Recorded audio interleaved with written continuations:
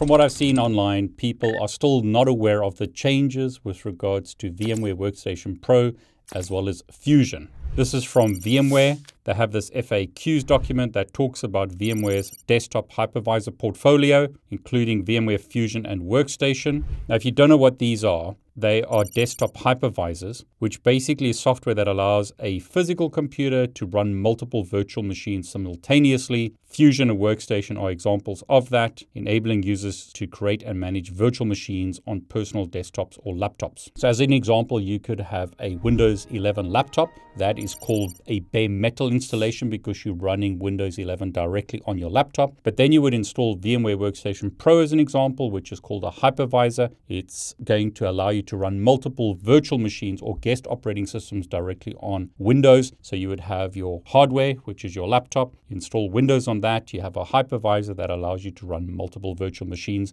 So you could run various Linux distributions as an example. So you could have Ubuntu, you could have Mint, you could have Kali, Linux, etc., all running as virtual machines on your hypervisor on Windows. Now, this is the big change. What changed with VMware Fusion and Workstation? As of March 2025, the current versions of VMware Fusion Pro and Workstation Pro are available at no charge for all use cases, including personal, educational, and commercial use. Users no longer need to purchase a license for these versions for any scenario. Broadcom will continue releasing updates and security patches, but will no longer sell new support contracts for these versions. So that's fantastic news. You can now use VMware Workstation Pro for free. In the past, you had to use VMware Workstation Player, which was very restricted, didn't support snapshots as an example, but did give you a free option, but a very restricted option. Now you can use the full power of VMware Workstation Pro or VMware Fusion on Windows or your Mac. So Fusion is for a Mac and Workstation Pro